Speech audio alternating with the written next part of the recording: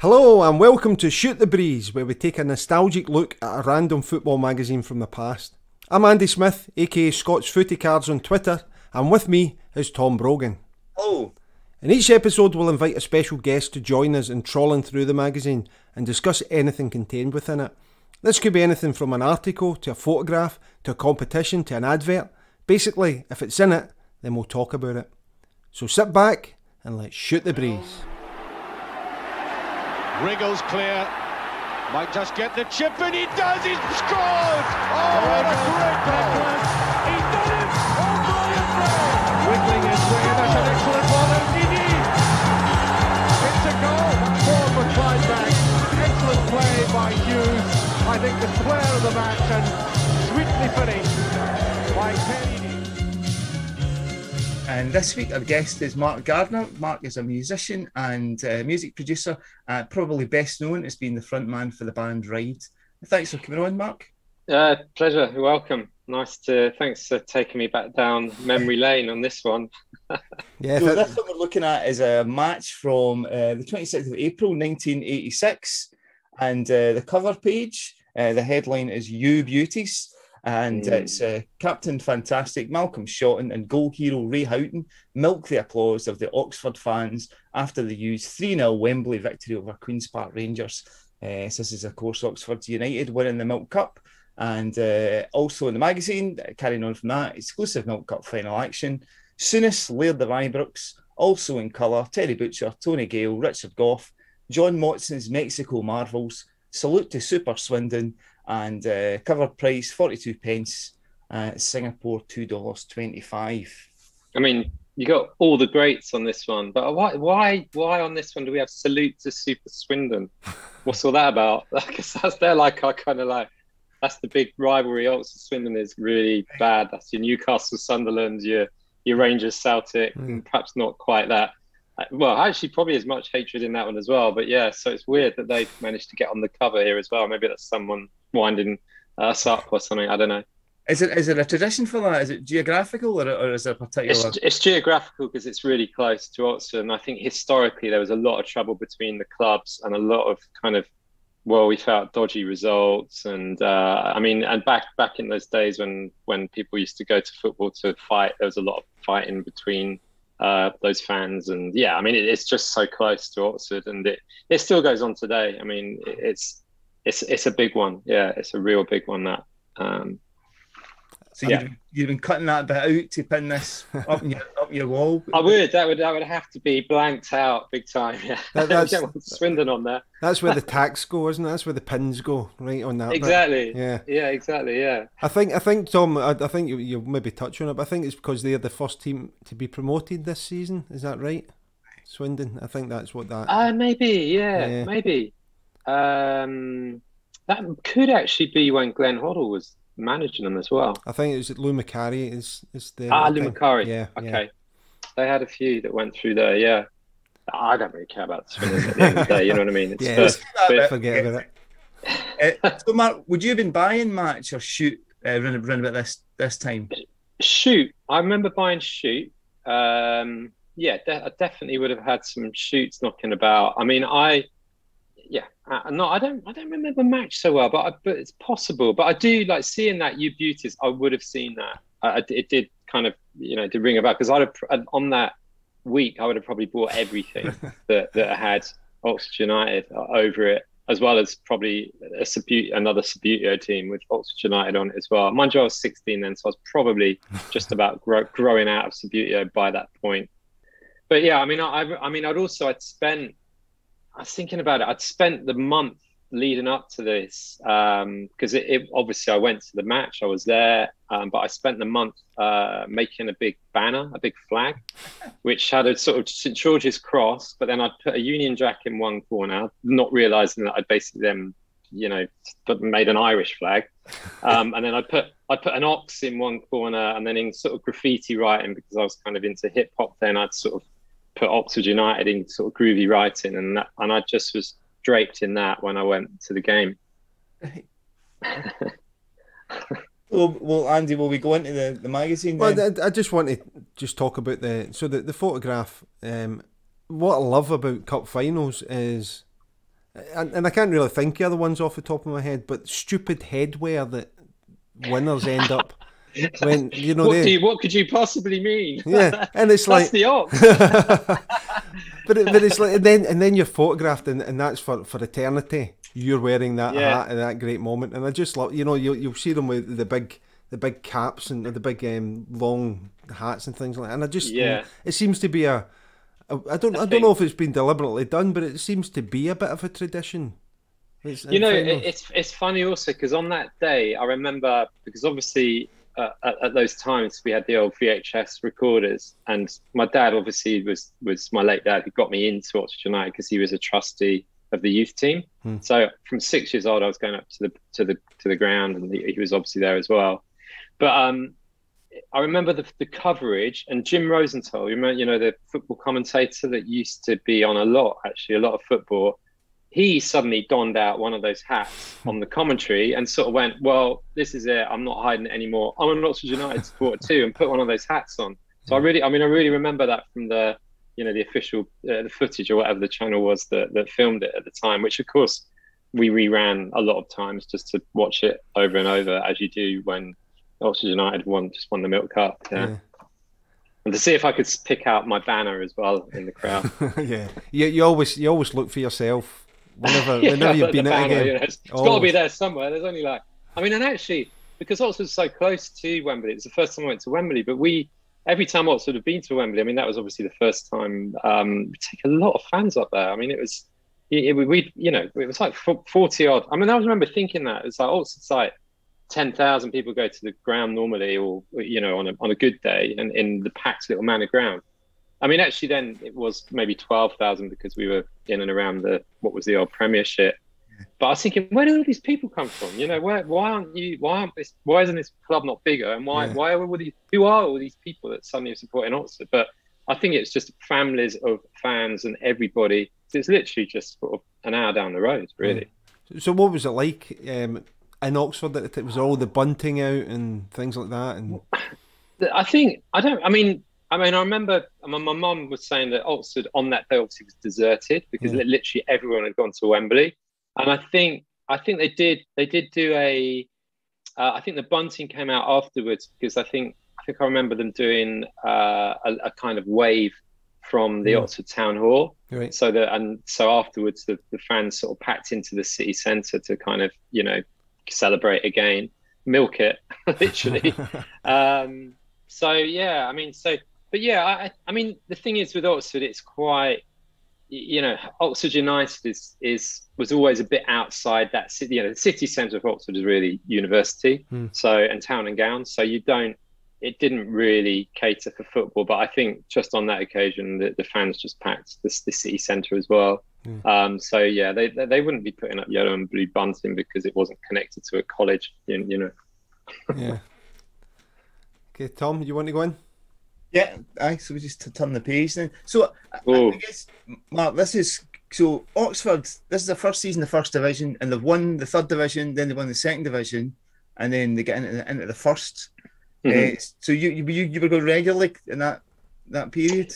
I went to every game, and I was going away quite a lot then as well. I mean, that was my first experiences of touring, really, which I was a member of what it was called the London Road Club, because the London Road was the end behind the goal that I used to stand in. I mean, I used to be on the side with my dad, and then I was like, I'm a teenager now, I want to go with all the mad kids behind the goal. And it was mad behind there. It's fantastic. And I mean, that was it really.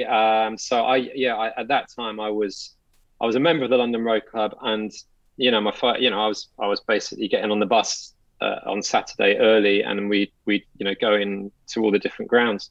I mean, and I'd been doing that for probably a few years leading up to that, because obviously we were on the whole promotion charge. So I saw lots of that's the way I first sort of started to see the country, really, from places as sort of rough as Newport was at that time, you know, to some of the first division grounds. And I remember going to Main Road and places like that, because I always kind of liked Man City when I was a kid as well, because I just like the light blue strip. So, you know, I'm at Goodison Park. I mean, just, all the big grounds. And I mean, that was the way like I say, I saw the country and saw a lot of those grounds, which of course I was a real football kid, and I'd read all about grounds, and and my dad was really heavily into football, so we'd always match of the day was always a thing for us. So yeah, it just felt amazing that it was Oxford United in there doing it. And I mean, also this, I think it was that season that Alex Ferguson first started managing Man United, and his first game in charge of Man United famously came to Oxford United, and we beat them 2-1. And all the Man U people, even then, were calling him, Alex Ferguson, who is this guy? He's got to go. We've lost. We've just been beaten by Oxford. Yeah. But Oxford were really good at that time. We had some great players, and we were a great team. I mean, looking there, Ray Houghton for starters. I mean, Ray Houghton and Trevor Hebbert totally bossed that game at Wembley. And obviously John Aldridge. Oh, I wonder why John Aldridge gone to Liverpool by that point. Maybe he was playing. He was part of the team. Oh, he did play. Okay, because I saw. I'll just read out the 11 for you, Mark. So it's Alan Judge, David Langan, John Trevick, Les Phillips, Gary Briggs, Malcolm Shotton, Ray Houghton, John Aldridge, Jeremy Charles, Trevor Hebbert, and Kevin Brock. That's it. So Aldridge was still there, but Aldridge didn't score, did he? So and it was who scores at Hebbert, Houghton, Charles. Jeremy Charles. Yeah. That was Jeremy Charles. That's right. Yeah. I think it was Aldridge that shot for the third goal, and it was saved, and Charles just tapped it. That's in, right. Yeah. That's right. But the one I really remember that broke the deadlock was the Trevor Hebbert goal, and seeing him in that picture is really I just know that so well, that how that's a proper guy that's about to kick a ball and go in the net. He's really got the pose there. Yeah. But yeah, just that really was that. As soon as that happened, it was unbelievable. It's like we could actually do this, because I think QPR would have been favourites, I think, on the day. I mean, that sort of time, I mean, coming up through the leagues into the first division, then winning the Milk Cup, you must have just thought that was how it was going to be forever and never and never. Yeah, in a way, I guess, because at that age, what you don't quite understand is what was going on in the background. And of course, the background was Robert Maxwell, and topical now for bad reasons, obviously, because of his daughter being locked up and Epstein and all that scenario. And she used to come to the ground with Dad at times, because they also, at certain times, I remember there was a big riot because he suddenly thought one day, had this great idea that he was going to merge Oxford and Reading together and call them the Thames Valley Royals. And it was like, it's just, I think I was on the pitch. Everyone was like, "That's not happening, mate." And but yeah, I just didn't realise that actually. I mean, you wouldn't really that obviously Jim Smith he brought in, which is ironic because Jim Smith was managing QPR on this team, but it was obviously Jim Smith that helped get us up the leagues, and obviously he was well backed by Maxwell at that time with his dodgy pension money and whatever other dodgy money he was getting into. And yeah, it was amazing. I mean, it was just, I could, yes. I mean, because I had seen them. I knew, from 6 years old I was going up there, so I knew about watching Oxford on cold, sat on the wall, some pretty dreadful games really. But I understood the rise and what it meant. I could see what it meant to my dad and the whole club. It was just really, really amazing what happened on. Because I think it's consecutive promotions, and before we knew it, we were in the top league and playing all the top clubs, and that was it was phenomenal, really. And what was the manor grounds like? It's funny because it was small. It was still had some cow sheds in there. I think you realise that for opposing teams to come to, it's horrible. I mean, you could see why it wasn't helping. It was great for us. The home advantage thing, you felt really played a part because it was intense. It was really, you're really close to the pitch. It was small. The atmosphere in there was off the chart at times. It was crazy because it just had that packed feel about it. And there were different sort of sheds, and it was a bit higgledy-piggledy. I mean, the main stand was okay on the side, but other than that, and the London Road behind the goal, but like the Cuckoo Lane end where the away fans came to was all open. I think the infrastructure around the ground wasn't great either. So there was there was frequently sort of trouble that broke out because they couldn't really separate fans very well outside, and it was just a very residential area that the whole place was not set up for first division football. And it's funny because since that time, I along the way I bumped into people like Luther Blissett or ex-footballers and chatted to them, and they were like, the ground, they all said, many players had said they hated coming to play was the Manor Ground. It sort of had a slope, and also because it was the Manor Ground and Briggs and Shotton, who notoriously just kicked people, and they were great. I mean, they were effective. They would not have got away with it now with VAR, but at the time, I think the combination of the ground and those players, certainly hearing from a few other opposed players in opposing teams, they also said Oxford was a dreadful place to go to. So, well, I think Andy and I remember Malcolm Shotton because he had a couple of years with Ayr United. So he was up, right, yeah, of course, in Scotland, sort of early 92 to 94, I think. Mm-hmm. And I think he'd made quite an impression up here with the Ayr fans as well. Again, he said no nonsense defending. Yeah, and I guess looking at him there, I mean, it didn't probably get any higher obviously the promotions, but I mean, that was a massive high point for him in his career, I think. I can't think he would have really topped that. Like I said, along with the promotions, but he was good. Yeah, he was really good. Yeah, and obviously the Heysel ban robbed Oxford of getting into Europe through winning. They should have got a UEFA Cup place by winning the league. That's right, and that was the thing that I was very aware of that at the time, and which felt very very unjust because it was that was not fair in a way, but there we go. That was where it was at, and I remember a lot of people talking about that at the time because obviously for a smaller club like Oxford and maybe Maxwell was running out of people's pension money towards that time. I don't know, but that would have helped the club as well because it was soon. I guess that was a high point, and then of course, not long after that, we started falling back down the leagues really. Anything else you remember from that day, Mark? Well, so much in a way. It was up there with. I can't remember a better day in my life up until that point. It was incredible, and I also remember. So at that time, I worked in a local pub. I lived just outside Oxford City in a little village called Horton-cum-Studley, and I kind of got to know sort of through. I was collecting glasses, and I worked at the hotel in the village, so I was like a glass collector. Then I was too young then to serve behind the bar, but I went on to that big promotion there. But I was basically collecting glasses. So I got to know some of the locals who were really yokel, and a lot of these guys were farm workers who were working the land literally in Oxfordshire. So they kind of took me under their wing a little bit because they knew I was a big Oxford fan, as were they.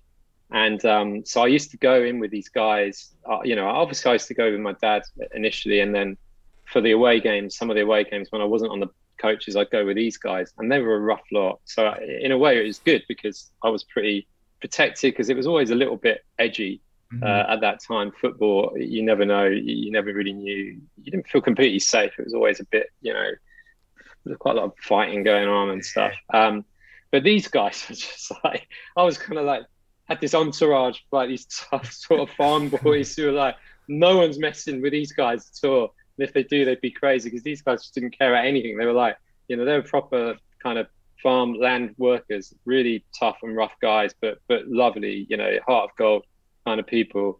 And and for me, I'm sort of teenager, 15, 16, starting to really enjoy life. And this was a massive high point for me, for sure. And it was just, and also, like I said, it was the first time I'd been to the old Wembley. And joking, I used to say to people, I'll go to Wembley when Oxford get there for years, and I still say that, and actually we've been there 4 times with different competitions now, but it was phenomenal. And like I say, that video of the game, I watched that a good few times. And kids at your school, Mark, would they have been Oxford fans, or would they have been supporting London clubs or anything before Oxford got into the first? A very few of them would, but that was the point for me. was that I was probably one of the more rare kids in Oxford that supported Oxford, because a lot of other kids were like, oh, Liverpool, Arsenal. There's quite a lot of Arsenal fans, which really wound me up, because it wasn't so far from London, so maybe their dads would take them to Arsenal and all of this. And it's like, you support your local team, guys. You know, it's like we're having it. We're beating big teams. And but yeah, so yeah, I think it wasn't like I was surrounded by lots of Oxford fans at school. Just a very few people, basically. Yeah, like you're right. It was, you know, people at school always kind of were trying to support the big clubs, which is, you know, I pointed out, well, you know, you're not, if you a proper supporters actually go to the game and watch the team. You don't just, that's a Liverpool fan, you've never even been to the ground. Come on. Tom, I don't know if that was a loaded one based on something later on, claim to fame. No, I don't know if you saw that one, so we'll get to it. But there's somebody writes in, says, I'm the only person in my school that supports Fulham. So there's somebody writing into the magazine to tell them that that's their claim to fame. They're the only person. So I thought you were maybe going along those. No. But I did feel like that guy at school at that time, for sure. Yeah. So well, both Andy and I are Clydebank supporters, and again, right. Clydebank, I guess, kind of similar to the Oxfords. We get into the Premier League around about that time, mid-80s, and our grounds with at the time 10,000. And again, we're close to Glasgow, and most people at school supported Celtic or Rangers, and then Dundee United, Aberdeen, who were successful at the time as well. So there's very few people who supported the local club, and even now, there's, you know, most people support Celtic or Rangers here. Yeah. I mean, the thing is, I appreciated the big teams, and like I say, I would have collected the Panini football stickers. I was all over it. I still am really. I'm still absolutely all over football. Love it. So I could appreciate, and like I said, I like to watch the clubs on Match of the Day, and I still do. But that's my team was Oxford. That was it. I was taken there early, and it feels so much better when you do get success like this with a club like that. I think it means it just meant so much more, because it was unexpected. It was kind of, I mean, like an indie football club in a way. I mean, I sort of see football a little bit like indie in a musical way, like indie and majors, and Oxford it was definitely indie at that point, and they came good, and they won on their own terms, and they were great. I mean, they took on the big boys and they beat them at their own game, and that feels extra special. But it didn't feel so good afterwards when we started sliding back down. And then and the thing is, the whole Maxwell thing kind of unraveled the club for a while, because of course, after that, people didn't want to touch the club, because there's probably so much financial mismanagement and dodgy dealing that had been going on. And with Maxwell, then sort of suddenly went overboard over the side of the boat, which we don't know really now if that was him doing that, or who knows what that guy was into. But so I think for years after that, it was really difficult, because people just didn't want to touch or come near the club, because there was just so much dodgy dealings that had gone on. I guess that people needed to wait for all of that to sort of clear up. So I'm looking at the kit here, and it is a very nice kit. Would you have had the cup? I mean, I'm guessing you would have had that kit, but would you have had the cup version of it? And do you still have it? I still have that. I have that Wang Oxford shirt. I bought quite a lot of the shirts. I would have had that. I don't think I wore it on the day though. I would have worn an Oxford top. I can't remember what I was wearing, but like I said, I was a bit of a sort of hip hop boy then, so I might have had my like Fila tracksuit or whatever on, with tracksuit top and probably an Oxford shirt underneath. But it's beautiful, isn't it? Look at it. Yeah. I mean, it's a very, very thick blue stripe up at the collar. I mean, that's unusual. You don't normally see them that thick. And the whole thing. Wang computer. That's right. Wang was a computing. For I think early computers, probably like a bit like Sinclair or something like that. I think if I remember rightly. Yeah. I was going to say about Wang, because now it's a bit of a comedy name, but I don't remember. I think it's an Americanism, isn't it? It's something that Americans have introduced. Wang. I think. Wang, yeah. So I yeah, think I think you're right, yeah. at that time, I don't think the person in the street would have associated that with what we now associate it with. Yeah, I bet. I guess, yeah. Yeah, it's pretty dodgy when you look at it like that, yeah. Yeah. Although, again, with Max so involved, who knows? Yeah, exactly, yeah. He could have been on to a lot of other things that we didn't know about at the time. We turn the page then, Andy. We're still at the Milk Cup final. So Hibbard's the hero, so it's still an early piece. So on the Milk Cup final, and of course Morris Evans, the manager. So I think he was Jim Smith's assistant initially when Jim Smith was there, and then I remember Morris Evans just seemed to get landed the job when Jim Smith left, and he was quite a bit of a sort of wet character from what I remember. Whereas Jim Smith was edgy. I mean, you really felt you were going places with Jim Smith, but it was, which actually made it all the more surprising that we did win in that way, with Morris Evans. But obviously, he got them really up for it. I mean, and maybe, I guess, thinking about it, I guess some of the players that after Jim had gone, and Jim had obviously brought a lot of those players in, maybe there was a bit of an axe to grind there with some of them as well. I'm not sure what happens there, but yeah, brilliant. I mean, Houghton, what a player Ray Houghton was. There he is with the car. He absolute legend. I mean, of course, I remember then the Great Republic of Ireland. I saw that Jack Charlton program recently, and of course when they beat Italy, was it? And is it Aldridge couldn't get on the pitch, and there's Houghton. I mean, it was some phenomenal player. It was so good. Yeah, I know, absolutely. It was one that Scotland missed out on. Yeah. I mean, the run to the cup final as well. I was looking back at that, and it was an impressive run. Started off Northampton over 2 legs, 4-1. Then Newcastle beat 3-1. Norwich beat 3-1. Portsmouth beat 3-1. Semis against Aston Villa, 4-3 in aggregate. So I mean, it was. I went to that. I went to the. I would have gone to a few of those away legs, but I definitely remember being at Villa Park for the first time, and I remember John Aldridge did a little dodgy sort of move on the penalty, so it kind of feigned to go one way and put it another, which was supposedly. I mean, the keeper was complaining a lot about it, but again, I really remember that, and that was amazing being at Villa Park and just then suddenly going, so what, we're going to Wembley? That's just unbelievable. What's going on? Yeah. But yeah, brilliant. And again, that was another one I ticked off Villa Park because I've not been there before. I mean, I'm guessing QPR must have fancied themselves though, because obviously with Jim Smith, he thinks he knows this team inside out, and they beat Liverpool in the semi over 2 legs as well. So they did, yeah. Forgot about that. And I mean, I think absolutely, and they were strong at that time. They just didn't show up on the day. It was strange. I mean, I think it was fairly even until, like I say, Hibbard scored the goal. Then it just seemed like this is only going to go one way.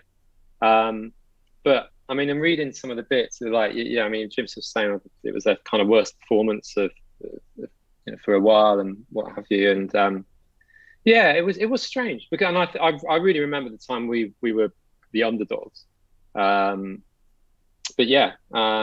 We completely lost it, really. And like I say, it just seemed to be, again, everything was going through Houghton, Hibbard, and I think Aldridge as well. Now thinking about it, was always a sort of goal threat. So I think, we had him worried all the way. Yeah, he was class, John Aldridge, everywhere he went. He was a great player. I mean, it was Liverpool he went to after all, so wasn't it? And I remember a couple of times I did geography at school. I did a geography A level, and part of my, as you would, I did the project on relocating the Manor Ground Stadium, Oxford United. And obviously, I find something you're passionate about is going to make it a lot more interesting for a geography A level. And I remember kind of going around the ground, the old ground, with my sort of notebook or whatever, and actually walking into John Aldridge. Obviously, just finished training, and I was like, "Oh wow, it's John Aldridge." And so I actually said, "Look," and I just thought, "Oh, brazen." I was like, "Oh, I've got to just go and speak to him." So I was like, "John, I'm doing a study about relocating Oxford United's ground, and could I ask you a few questions about what you feel about this? Of course, he was probably gonna give a shit at that point because he's about to go off to Liverpool anyway, I guess. So, but he was really cool. He sort of talked to me for a while about it, and and I just thought, what a guy, what a player, and also just so many of those games at that time. It was John Aldridge and Billy Hamilton was the other guy who, I don't know, maybe he was injured or he'd left before this had happened, but that combination, very different sort of players, but a lot of games where those two were just absolutely on fire and brilliant. Like Billy Hamilton was a completely different sort of player to Aldridge, but I remember seeing him beat Arsenal, and they were just, it was absolutely amazing. But yeah, it was kind of like just meant everything to them. Yeah.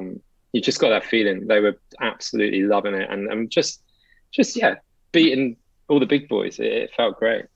That's the other thing I was going to. Sorry, Andy. That's the other thing I was going to say. About 3 weeks after Wembley, Oxford beat Arsenal on the last day of the season 3-0 at the Manor Ground to stay up. That's right. We stayed up, and then that was the following season. That's it. Yeah. And I would have been. I was there. I would have been at that one as well. And that would have been against the odds. I'm thinking. So the Arsenal one that I remember, I think that was actually on one of the cup runs as well, with Aldridge when he scored the late goal or whatever. But that one sticks in my memory more. But yeah, I that's right. Now you say that, I'm time traveling back there and I'm thinking, oh yeah, I was definitely there. I remember that. And yeah, I mean, great. Yeah, beating Arsenal 3-0. There we go. I was going to say there that I was so pleased to hear your story about John Aldridge there, because this is a bit of a theme through a lot of our podcasts where we talk about how it doesn't take much for a footballer to make a little bit of an effort to make a big difference to somebody's life. Just whether they actually sign something, they say hello, they pose for a photograph. It's the ones who don't take the effort or just ignore or are rude, and just for that second, they might be in a bad mood, but for that second or those couple of seconds, that just makes a lasting impression on a youngster.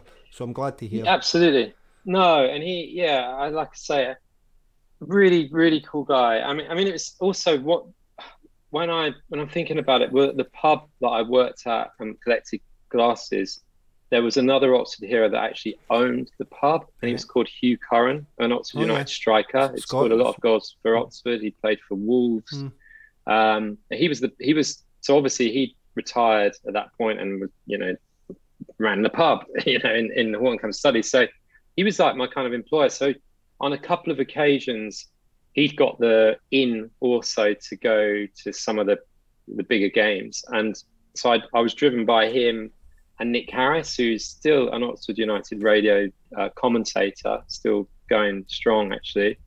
And so it was myself, Hugh Curran, Nick Harris, and Hugh Curran's son, Ian Curran. So I remember we went up to see Oxford Everton at Goodison Park. I went up with those, which is kind of terrifying because looking back on it, I think Hugh Curran was permanently drunk. And then I sort of realised when we were in this car, I'm thinking, because we nearly hit 3 coaches on the way up, and it was just like, whoa, this is a bit hair-raising, this one.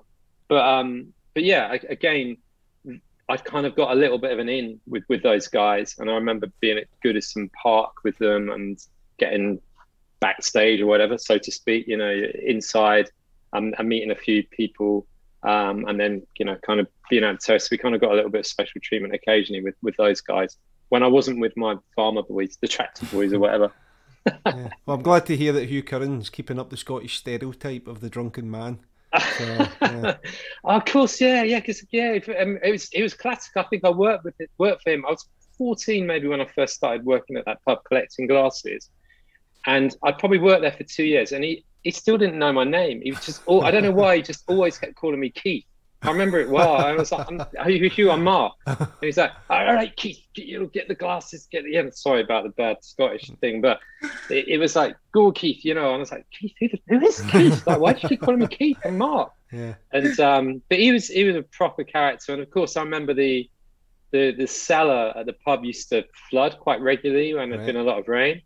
And of course, he'd kind of be in his nice trousers and kind of nice sort of footballer wear. Yeah, ex-footballer. He looked pretty smart, Hugh Curran, and also daughter was gorgeous. I had a big crush on her, and but he'd be like, yeah, no problem, and he'd just be like down in his far, nice trousers in there, and he'd spend the rest of the night with this sort of big wet mark at the top of his knee, it's just a bit of a flood, and like that's the rest of his night, it's just.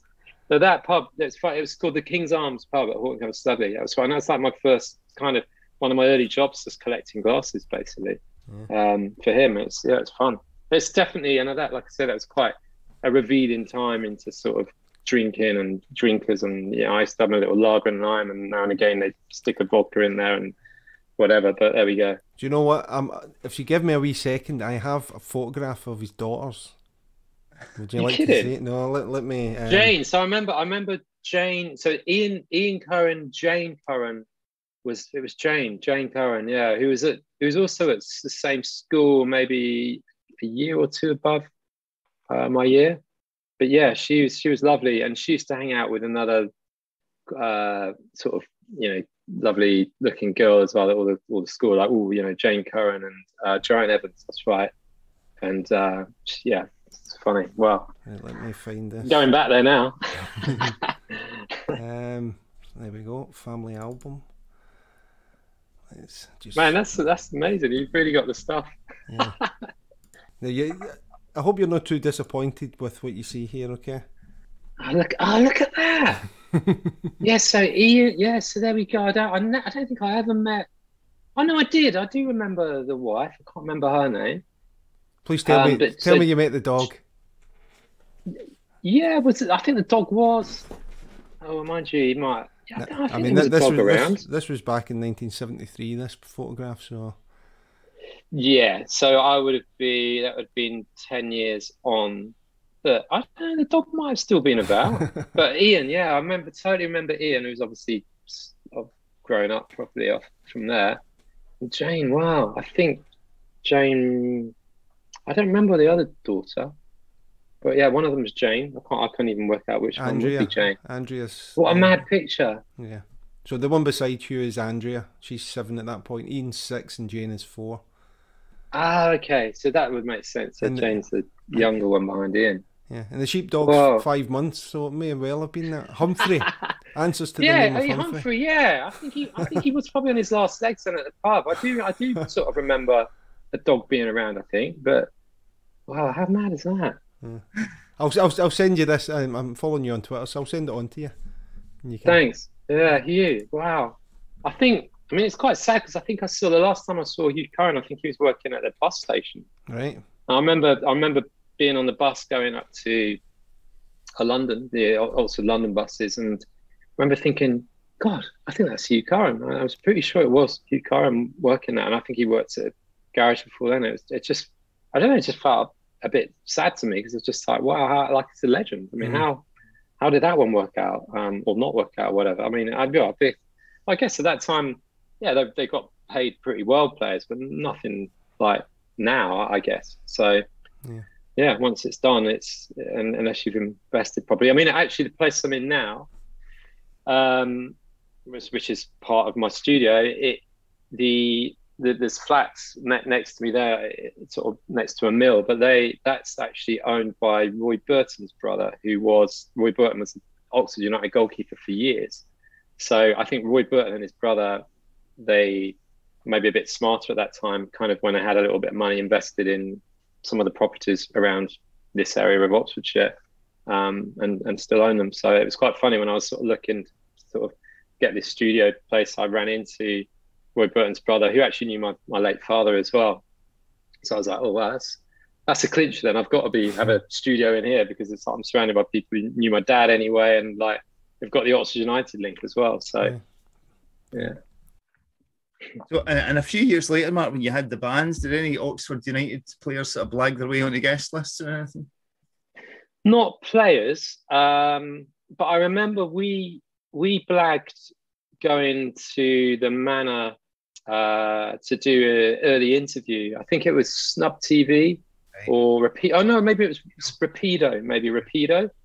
It's one of those two. I think I'm pretty sure it was Rapido. And because Steve in the band, I mean, he was a Tottenham fan, always was, but Steve also used to go and watch Oxford as well quite a lot because he was there and he was really into football. It was always me and Steve that were the big sort of football guys in the band, really.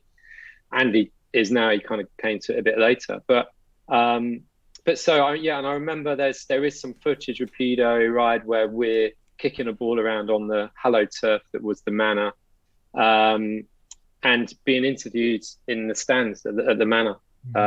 So they were very cool about that. And I mean, also I remember a few years on from there, Oxford United playing Chelsea in the FA. It's an FA Cup game, and we've basically beaten them until, remember that the big black guy Kevin Francis, who was just such long legs. He played for a few clubs. He was really unusually tall, and he basically made a fair tackle in the box literally in the last minute on Vialli, who dived, but this leg sort of literally came out of nowhere, and Vialli just did the dive, and up until that point we were basically going to knock Chelsea out, and then basically Vialli stepped up, scored the goal, which took it to a replay back at Chelsea where they hammered us, I think 3 or 4-1. But on that day, on that game, Oxford were in severe financial trouble, and my dad was part of a team called FOUL, like foul, and it's something like for Oxford United league status or whatever, to try and help pay the players at that time, because they were in a really bad place, the whole club. So all the fans were kind of getting together to try and find things of worth to sell to put some money in the club.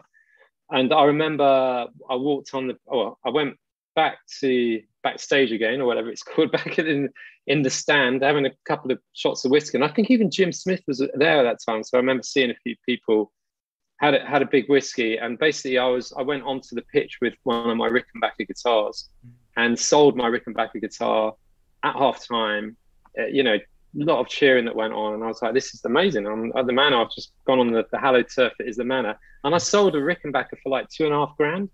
And this dad and his son bought it. It's quite an overinflated price for that guitar at the time. But again, and that was sort of money then to help pay the players and just to keep the club alive at that point. So that was another sort of big moment. But talk about changes in fortunes over a few years. I mean, that would have probably been around about 93, 92, I guess. Yeah. So, like I say, it wasn't, if that's safe to say, 5-6 years on, and it was a completely different picture. Yeah. All right, so we'll have a look at the rest of the magazine then. So, opposite page, there's a colour picture there of Terry Butcher. Terry Butcher, yeah. Of Ipswich. And wow.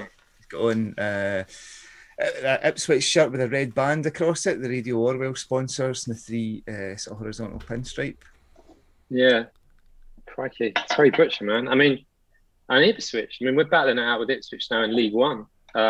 So that's, again, strange how fortunes change. But again, I remember going to Portman Road back at that time, another great ground to go and visit and tick off. Ipswich, big club at that time. It was kind of posted. Was it Paul Mariner? Was their striker for a while? Again, I remember Ipswich back in the day with the football cards, but big club. And look at Terry Butcher. Wow. And I look at Terry Butcher and I just think about Terry Butcher when Maradona went straight past him at the World Cup. That's one of the players that kind of was like, oh, where's he gone? Terry Butcher. Wow. I'm fascinated by the size of the badge. It's tiny. It is tiny. Yeah, but again, great. I love the little what do you call it? The sign. There was a horse over a water or something, isn't it? And Ipswich, the badge, the club badge. I mean, again, I know because I've just watched, studied football so much. Just knew all the badges, all the strips. I used to buy various strips. I mean, that was not when I was a teenager. Before then, I was 9, 10, 11. I used to always try and find strips and buy them if I had the money or whatever. But so kind of I do remember that. But I didn't even remember Butcher playing for Ipswich. But I suppose there he is. Well, he would have won the UEFA Cup with them. Yeah, he did. That's it. Yeah, of course. Wow. He joined just not long after this. Well, he's in the right kit pretty much for Rangers there almost anyway. But yeah, so of course, yeah, he went to Rangers. Wow. Yeah. And go on, tell him, Tom. He had a very brief spell with Clydebank. He came out of retirement to play for Clydebank, and then quickly went back into retirement. He was a few yards off the pace at that point. But yeah, I mean, in his day, what a centre back, amazing, and proper old school, rough, tough guy, and yeah, he had a bit of pace, but yeah. I mean, obviously, he made the grade for England, yeah. I mean, I think the iconic image for him is in the England top with the bloody band, the bandage around his head. I mean, that's the iconic one. That's right. You're right, and that's the other one you think about with Butcher. Yeah. Oh, that's right. I've only cut my head open. Carry on. Right, well, over the page then, I think it's worldwide. So world of soccer, and the headline there. Axe Eder. This is World Cup favourites. Brazil have been rocked by internal problems, which have seen star winger Eder expelled from their squad. Eder was sent off during their 4-0 win against Peru for punching an opponent. And Telly Santana decided to sack him from his continual shows of indiscipline. Do you remember Eder from the '82 World Cup? Yeah, I do. Thinking back to my running through my Panini sticker books there, but that so Spain '82, which was the one? Scotland were at Argentina, wasn't it? And then in Argentina and Spain, '82 and Spain. That's it, yeah. But yeah, I mean, and to be honest, I always used to if it's England, Scotland, I'd always be supporting whichever one was doing all right in the World Cup. Basically, I mean, with the British teams. I mean, obviously England first and foremost, but I think on the '78, I was rooting for Scotland, and that amazing Archie Gemmill goal, which I remember watching with my dad. I was just like, wow, that was unbelievable. And is it the Johnson that got sent home for doing drugs or something? Because I remember being young and thinking, what's drugs? What's that? Like, what's he on there? And so I do, I kind of vague memories of that. But yeah, there we go. Ada, I don't really remember Ada. He scored a great goal against Scotland. Okay, that's probably why it sticks in my mind a wee bit more. But it's a good bit line in there in that article. It says 28-year-old forward shot to fame in 1982 when his brilliant wing play and powerful left-footed shooting made him a star of their World Cup challenge. But Eder has maintained a flamboyant lifestyle and is often seen in the nightclubs and bars of fashionable suburbs in Rio de Janeiro. You blame him. I mean, that's the Brazilian way, wasn't it? I mean, yeah, of course. What else are you going to do? There's a bit of theme through this magazine about that, though, about the drinking and sure. And but at that time, it seemed that. I mean, I'm sure players still have a drink now, but at that time, it seemed more that I don't know. It just felt that people maybe were not quite as athletic as they seem to be now, footballers, and you just got the feeling that. I mean, I got the feeling with Dave Langan or someone in Oxford as well. I mean, that maybe been had a pint before the game or whatever. I mean, I hadn't, but you get the feeling that some of them were big drinkers for sure. Yeah. And what's that? Hammers? Does that Tony Cottee? Yeah. It's another page. I owe it to the boss. He's talking about John Lyle, his manager at West Ham. Wow. Yeah. Oh, John Lyle. Yes, right. He's manager then. Yeah. And again, Upton Park went a few times with Oxford. Good games. I remember we always had good games with West Ham as well at that time. Did you have a favourite away grounds to go to, Mark?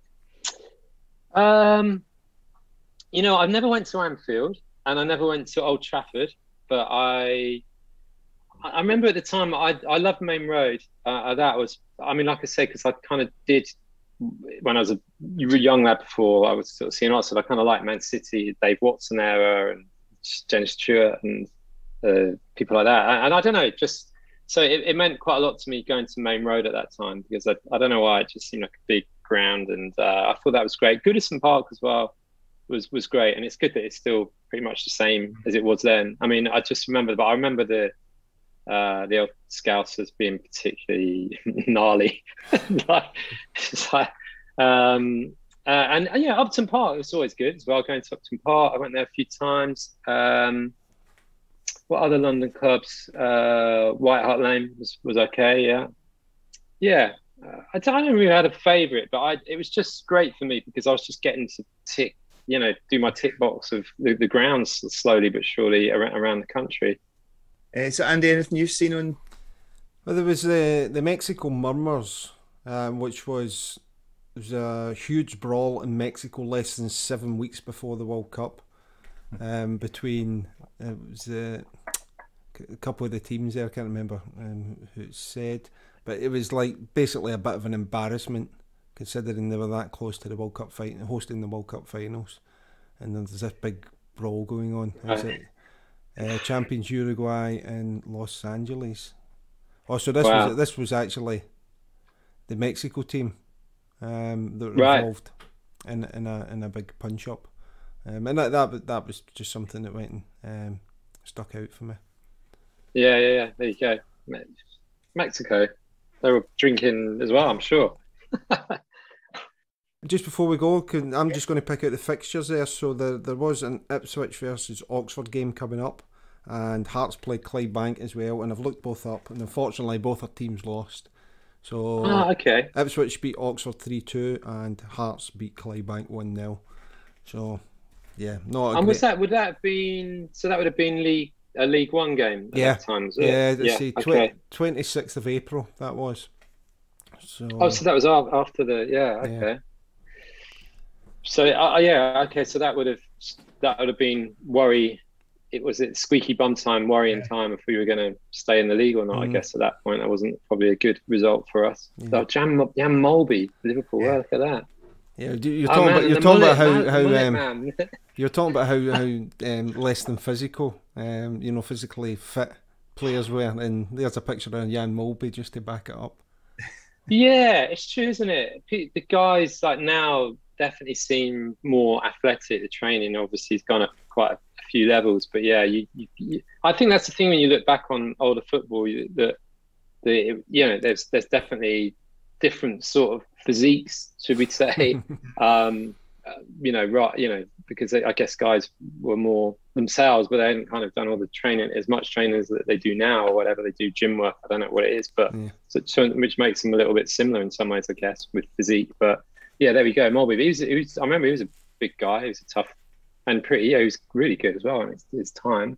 Yeah. And Johnson stayed at Celtic. Yeah, Johnson, he played in England as well, didn't he? We went down to Watford first. That's it. Watford in the mid-80s, and then later on he was at Everton. Yeah. Proper mullet going on there. It's like that's what we like to see. Yeah, highlights as well, mullet and highlights. There we go. Yeah, there we go. Like the full Monty there, full Mo. Yeah, so that's Maurice Johnson declaring he's going to stay at Celtic that time in 1986, and he did for a season. He went on to Nantes the following season. Oh, and then Fergus or Hearts. Is that Alex Ferguson? What's that saying there? I can't quite see the... Well, Alex Ferguson acknowledged the march of Hearts towards the Premier League title when he included Tynecastle starters Craig Levein and John Robertson in his squad for next week's warm-up match against Holland. So Ferguson was the sort of caretaker Scotland manager at that time. Wow. He died in September 85. So it would have been the following season that he took over at Man U, and that would have been the following season then that Oxford beat them then on that game. Okay, that makes sense. Wow. The rest is history on that one. Alex Ferguson. Wow, Jesus. That came good. And Souness silences scoffing Scots. Yeah, you don't want to mess with Souness, whatever, right? It's like, all right, whatever you say, mate. But yeah, another great player again. I really remember Souness playing for Scotland and obviously Liverpool. Brilliant, yeah. So there is were you going to pick out the Johnny Ekstrom one as well? Yeah, I have. Yeah, you want to do that, Andy? No, it was just because I think it was a sign of how much in high esteem Ferguson was in Scotland at this point, that 3 of those articles the one on Mo Johnson mentions him because he's talking about not taking him with the Scotland squad, wasn't he? And then there's the one on Hearts, and then there's the one about Johnny Ekstrom, and it's just like, it's obvious at that point in Scotland how special Ferguson is. It's funny that, isn't it? Because like football, like music in a way, like ever since I got kind of doing music, I was always sort of seemed to be Scots in charge, like McGee. People I was going to get to that later on, Mark. Relationship with Al McGee. And looking at it now, I like the Scots. There's something about that kind of they made great managers, and they that sort of came back. I mean, obviously Johnson. I mean, there's crikey. I mean, yeah, that like the Liverpool great as well. I mean, yeah. So yeah, I mean that's it, isn't it? That's why I saw that program with Jock Stein. What was it? The Three Kings. The Three Kings. Yeah, amazing. So good. And yeah, you just wow. I mean, they changed everything. Those guys. I mean, and I just didn't realize that what happened with Jock Stein as well. Like he actually had a heart attack on that game. It's just unbelievable. I had no idea that went down there. Yeah. No, it was at the time. It was shocking. Yeah, that time. Yeah. Okay, we move on, Andy. Or is there anything else? No. Let's move on. So, how good is that? wow, look at that. How good Pringle. I know. Frank McAvenny modelling the Scotland collections, a range of Scotland leisure clothing. There's not a single item that I wouldn't want from that page. Everything, including those trousers of his. Model Zone, I think. Yeah, man, that's like. Yeah, when I first saw the yellow top, I thought Pringle straight away, but like it's not, is it? It's like Umbro. Oh yeah, I mean there's a big Scottish thing going on as well with this mag, isn't there? Richard Gough, Dundee. I can't remember him as well. Oh, because of here you've been playing for Scotland, so that's how I've seen him. Yeah, this with Spurs as well. Around about that time, or just after that. Okay, yeah, I don't completely remember that. Did you recognise the model? Who is that? No, I don't really. Frank McAvenny. Frank McAvenny. Yeah. Oh well, yes, Celtic and West Ham. West Ham. That's it. He was brilliant. Yeah, I didn't recognise him there with the old. Yeah, there's a bit of a mullet and highlights going on as well. Yeah, but fair enough. I guess it's when the players started to realise that hey, with fashion we can do the fashion thing as well. I suppose, yeah. But I think that's right, McAvenny. He was like big for a while, wasn't he? McAvenny. Yeah. Wow. I think when you were saying there about how there's a lot of Scotland stuff in here, and I think it's maybe because England weren't in Europe. And at that time, and there was more focus because Scottish teams were doing well, and the Scotland game was becoming. I mean, Souness was going to Rangers, and there was a lot of buzz about the place. But you're right. I mean, you'd expect there to be more English adverts, considering England would have been at that World Cup as well. Yeah, but then, but you're right. Like you say, if it's they're strong at that time, unless it makes sense that they're in there. I mean, especially McAvenny. I mean, look at that, man. You couldn't have another man modelling clothes like that, could you really? Saying that, I seem to recall, and maybe it would have been in other magazines, but I seem to remember there would have been Brian Robson possibly and Gary Lineker doing similar adverts on this. So I think there were England ones of it as well. It was definitely Gary Lineker and possibly Brian Robson. Yeah. That would make sense, as well. I mean, of course, at that time, things started to get a lot better for England. So I've got this one in front of me. I won't share it just now. I'll send it on later. But it's Gary Lineker and Trevor Stephen is the models, and it's pretty much very similar styles as there. It's the same sort of style of advert.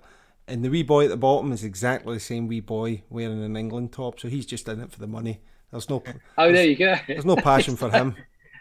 You just get him used all the time, that one, yeah. He's a professional. He'll wear anything. Brilliant. Commemorative jersey, he's in, There's good strip though. The Scottish strip at that time looks great. Really good. Really good. I like that. That's a good look. Yeah, again, I've said many a time, I'm not a fan of the shorts. It was all a bit high, hoisted up high, wasn't they, that in those days? It's just the band, the blue band. I don't like that. The band, I know what you mean. The band the band lets it down a little bit, but I like the top's good and the socks. I like that. It's a good combo. Yeah, the bands never took off. I don't think any other side ever had that kind of band on their. Yeah, I saw. Sorry, I saw a site. I'll look it out later on, and don't know if it was in the Netherlands or something like that. There was a team in continental Europe, I'm sure, that had the exactly same shorts as this. So I'll look them out and then share it with you, Tom. The only other team I've seen with them. I was going to say, I don't remember thinking strip. Yeah, I can't remember any others like that as well. Yeah. So going over the page then, the private life of Arsenal's Graham Rix. And Graham Rix. Yeah. He had a wee spell as Oxford United's manager, Mark, 2004. He did. It wasn't very memorable from what I remember. It was a bit dodgy, really. He had there's a bit of scandal going on around Graham Ricks, wasn't there? Yeah. Yeah. That came out later on, but it wasn't great at Oxford, I have to say. But of course, you thought, oh, Graham Ricks, well, it's an Oxford guy, he could be good. But yeah, not good. But yeah, interesting.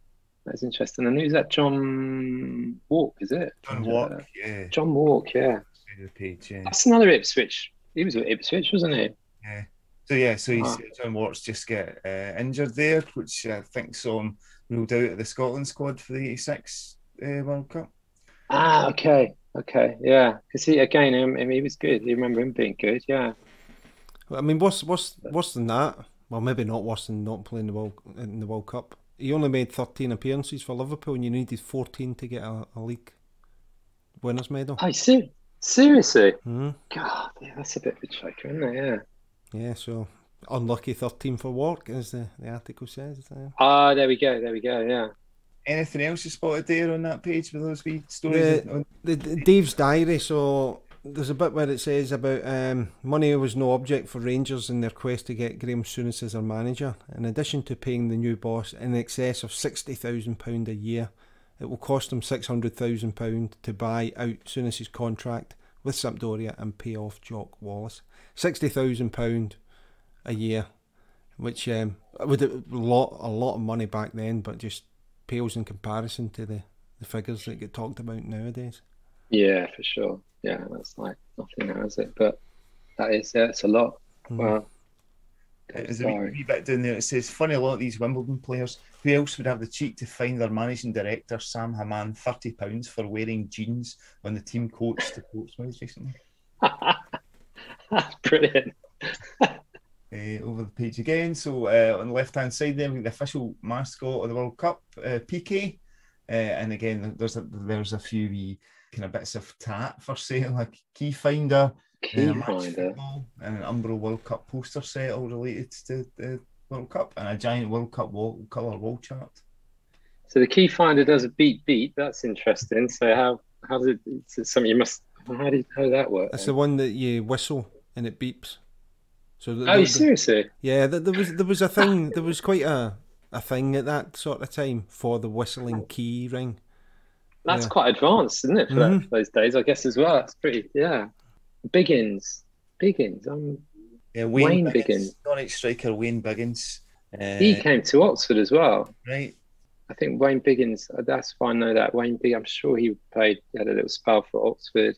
And at the bottom, we've got Jim Smith again, yeah. Jim's king of clubs. So I guess Jim Smith was really an Oxford United legend. He was a director. He managed the club more than once. Yeah, he came back and it was really difficult because actually he came back to try and save us when we were sort of falling out of the league into the conference. He just didn't quite come back in time, but we nearly scraped out. But that was a really dark time for as being an Oxford United fan, sort of falling into the conference after. That was really like. After being up there and the slow tumble down into the conference, and that was horrendous. Really trying to get out of that league, that's not easy. But that was the other time, the second time I was at Oxford United at Wembley when we beat York under Chris Wilder. Everyone knows now because of his Sheffield United or whatever. But at the time, that was incredible day for me. Tinged with a bit of sadness because I knew my dad wasn't well at that time, and. My dad was like, well, if I'm going to pop my clogs, I'd like to know that Oxford's are actually back in the league. And so that was an emotional day for me, and it happened. I mean, that was incredible. That was the Milk Cup was unbelievable, obviously, but for being older and realising how, just for the club's survival and how difficult it was to get out of the conference at that time, that was incredible. Another incredible day at Wembley. There we go. Yeah, and like I said, that's the second time I've been to Wembley with Oxford and seen them win 3-1. That's right, 3-1 again. And was Chris Wilder's appointment kind of the turning point for things? He was good. Yeah, well, it took a while. I think he came from Halifax or something like that. It wasn't. I mean, his pre-Oxford, it wasn't brilliant sort of track record he'd got, but he was great. I mean, he got it going, and I loved him. I mean, I loved him for getting them out of the league. I thought he was really good. For a few seasons, he was great for the club, and basically, I'll always love him for getting us out of the conference. Yeah. And he was good. Yeah, he definitely showed that. Yeah, he was a good manager. I mean, I think after Oxford, he teamed up with Alan Neil, who I think that combination of those two guys was brilliant, because everywhere they went from there, was at Northampton, and then I guess onto Sheffield, they just everywhere, they just took teams to promotion. They were really good, great double act. But yeah, I always respect Chris Wilder and what he did there. It's fantastic for Oxford, and I liked him. I thought he was good, proper sort of football manager. Fair play to him. That first season, Sheffield in Premiership, they were great. But I think COVID really, I think Sheffield really needed. I mean, every club does, but a club like Sheffield really needed fans through the turnstiles, I think, to help them, to sort of retain. They were not helped at all by COVID. I think it's an incredibly difficult task anyway. But yeah, respect Chris Wilder. Well, just touching on the Jim Smith there. So he's getting presented a trophy for visiting each of the 92 league clubs, doing the 92. And you touched on it earlier on, Mark, about you're attempting to do. Is that something you're actively doing, or is it just something that you're just saying, I'll just tick them off as I go? I was a restless sort of I still am a restless sort of Sagittarian, so the touring life at that time really suited me. And I realised there were a lot of grounds and a lot of places that I wanted to see. So in the same way that music, half of why I loved music was that time, because it meant that I could travel and see places and the world or whatever. But certainly that was the start of, it really kind of fueled that appetite and that hunger to see more. And like I say, I was just traveling to the away games with Oxford. And like I say, because at that time I was a kind of football geek anyway, so I knew about the grounds. I knew, I'd read a lot about it, and it was just lovely to see them in that way, like there and then, rather than just match the day or whatever, and with your club. Yeah. So for sure, yeah, it was kind of, it all worked for me really well. Yeah. Right, so over the page there's a wee bit of John Motson's Mexico Marvels, Fernando Gomez of Portugal, and there's a Steve McGarry drawing there of Fernando Gomez and a couple of other players, Gerd Muller, Jimmy Greaves, Ian Rush. Yeah, John Watson was the man. He knows. Yeah. So the artist who's drawn this, Steve McGarry, we've had him on the podcast before as well, and he does a lot of artwork in these magazines. I don't think he's done John Motson a huge favour at that point, unless John Motson was going through a double chin phase. But what I like is on Fernando Gomez, I love just the wee plaster above his eye. So there must have been something at that point, which was, a little iconic thing about that. The same way we spoke about Terry Butcher with the headband. So maybe that was something that was a result of a challenge that he got up and got on with, or something like that. I don't know, but I quite like that. Brilliant. That's brilliant. And there's a wee sidebar there that says claim to fame. And I'm going to suggest some of these are just completely made up. My dad is Nigel Worthington's milkman. My friend's sister's friend's dad is Howard Wilkinson. And my friend's granddad was once asked to be Liverpool's physio. That's David K. 11 of Abbeydale in Sheffield. The first one I love. I was nearly run over by Paul Goddard as I was passing the entrance to West Ham's car park. And then there's the one I spoke about earlier on. I'm the only person in my school who supports Fulham. It was that Gerald. Gerald Pym. Said, yeah. And another one. While riding through Highbury on his moped, my uncle nearly ran down Don Howe, who was out jogging. There's a lot of vehicle accidents going on here as well. Yeah, that was the time when cars were a bit out. Everyone was a bit out of control there. I bet some of them have been drinking. Yeah, but that last one was the last one. The one you said, Tom. My dad is Nigel Worthington's milkman.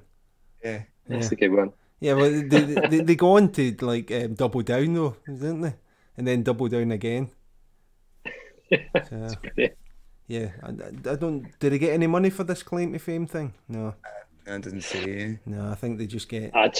just the fame of getting on claim to fame, I would think. Yeah, in the match. Especially when it's an obvious wrong or lie, basic lie. Yeah, let's try and make up a good one here to get on there. Yeah. And I bet that whoever it was would be keeping these magazines now as well. So over the page again, Andy, I think we've got Graham Souness. Yeah. So there we go. 2 pages. Graham Souness, welcome to Ibrox. So he'd just been announced as Rangers player manager, which was quite a surprise at the time. It was a big turn up. Having a player of that kind of class as well coming in was a big surprise. Yeah. And I suppose that's again why remember him with Liverpool, tough player, remember watching him for Scotland, and then obviously we don't see him because he's then playing for Rangers, but from an English point of view, because we didn't really get to see the Scottish games in that way then. Yeah. It's a great, it's a cracking photograph, and the very fact that they've dedicated the centre page, 2 centre pages to this, just shows you how much they were taking it seriously and how important it was. Yeah, that is big. Yeah, well, he's a big, massive player at his time, wasn't he? It's like, but and he did all right with management for a while. He was all right. Yeah, he did certainly to start with. He did, Yeah.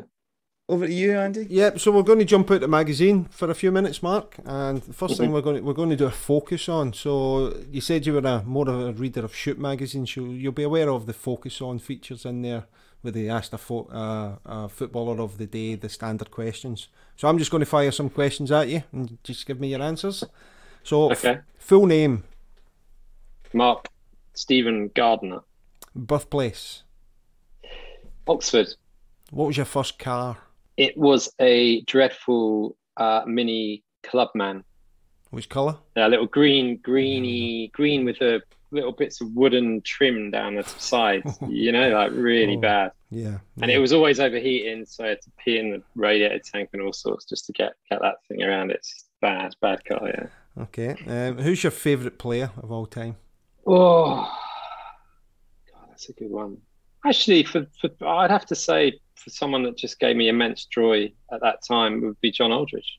I think because of what he did at Oxford and how, just that it blew my mind. And like I say, he was very kind to me when I had geography A-level questions for him about relocating around. Yeah. So I'd say John Aldridge, yeah. Okay, and just for the record, favourite team?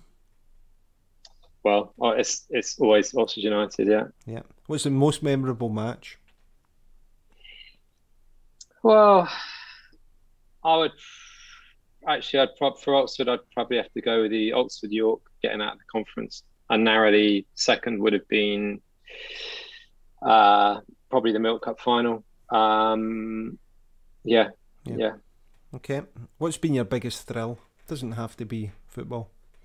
I would say probably headlining Primavera in 2015 was pretty massive for me at that time, because also it was a time when I thought, we just had kind of come back, and that was a big headline for us, big festival and incredible vibe. So yeah, that's up there with it. It would have to be a show, and that's right up there. Yeah. Mm-hmm. Okay. On the flip side, what's been your biggest disappointment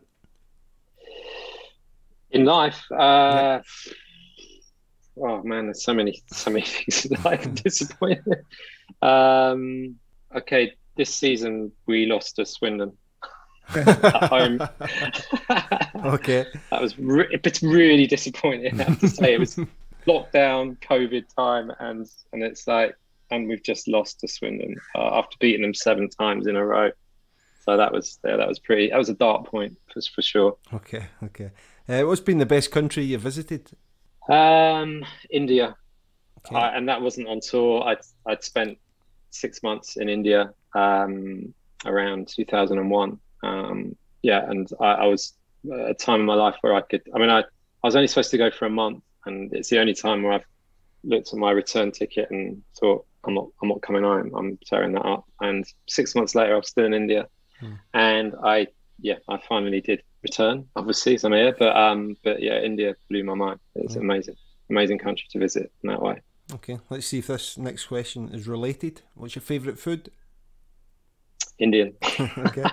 Yeah. I live on. I mean, simple fit. Yeah. I mean, actually, I love falafels as well, but Indian like dal and rice. I mean, that's my sort of staple. Just without seeing like an old hippie or whatever. But I mean, I love just simple sort of earthy Indian food like dal, rice, that sort of stuff is I love it. Yeah. Yep. No arguments from me there. Miscellaneous like. So give me 2 things that you like doing. That I like doing. Well, I like it when music goes well, and mixing and something that you've worked on, and then you hear it on the radio or something. So that's good. And I mean, and outside of the music thing, well, I like going to football. And showing my age a bit now, and with my name Gardener, I actually do like piddling around in my garden, which is out the back there. It's sort of the studio garden anyway. It's something I find quite zen about doing stuff in the garden these days. Okay. So again, on the flip side, miscellaneous dislikes. So give me 2 things that drive you up the wall. Oh man, people dithering around. Like dodgy drivers. Just people bumbling. Yeah, just like that is really that. And unpolite drivers. Where you pull over and let people go through and they don't thank you. That's something, a pet hate of mine that I hate. Yep. And I mean, the more obvious ones, just politics. Certain people like Boris Johnson or whatever. I mean, and just some people I just don't get it at all. The whole Brexit thing was, to me, just nuts. So that was 2 things that I think more recently that have totally. Yeah, I think we're with you on that. Yeah, absolutely. Yeah, for sure. Yeah. Well, I mean, I really feel for you guys on that one. Yeah. Jesus Christ. So yeah, just stuff which just doesn't seem to make any sense whatsoever, and yet we are supposed to sort of go along with it, and you can't do a lot to change it. Okay. It's hit music pretty hard, that the Brexit. Massive. Yeah, I mean, like, it couldn't be hit any harder. You've got Spotify that people don't understand that. They think if they're streaming you're seeing some money from that, which you're not. I mean, how can that work when people are streaming you and Britney Spears is getting money? It's just bizarre. That whole thing, it's a shame. And that just any little sort of more percentage coming through to artists would massively help the industry. And then you've got, obviously, the pandemic's been an absolute nightmare for music, because one of the last sort of streams of income is live music for lots of bands, and you really need that. So that was wiped off. And then, of course, you've got the whole Brexit thing now, where we can't properly travel within Europe now without carnets, and I mean, that's all just a big mess. So it's like a sort of sucker punch as well. It's tough, really tough at the moment. I mean, we did okay, so we're okay. But I mean, I'm working with other bands like the Go Express from Manchester, fantastic band, just got B-listed on Six Music and single up mixtape, fantastic. And I mean, it's just a total struggle for these groups, or any of them, just to be musicians and to craft, to have time to do their thing, because it's hard. And I think the trouble with that is, people should, and no one's being greedy here. You just need something just to kind of be able to sort of keep going. And then you'll have your next Radioheads, you have your next big bands. But I'm just worried that with what's going on at the moment with a lot of great talent that just can't function and can't continue in a way that I guess you end up in the end with Jive Bunny at the end. You know what I mean? It's like, unless things change, it just sort of goes that way. So I think artists just need a bit more support and a bit more remuneration than what they're getting at the moment. It's really difficult. Okay, next question is, what is that was my big moan over. Okay, we'll try and move on to something a bit more light-hearted then. Favorite TV show of all time? You're only getting one. Only getting one. Okay, well, in the era of box sets, Sopranos blew me away. Yep. Thought Sopranos was genius. Yeah. Okay. Favorite singers? I will give you 2. Give me 2. Oh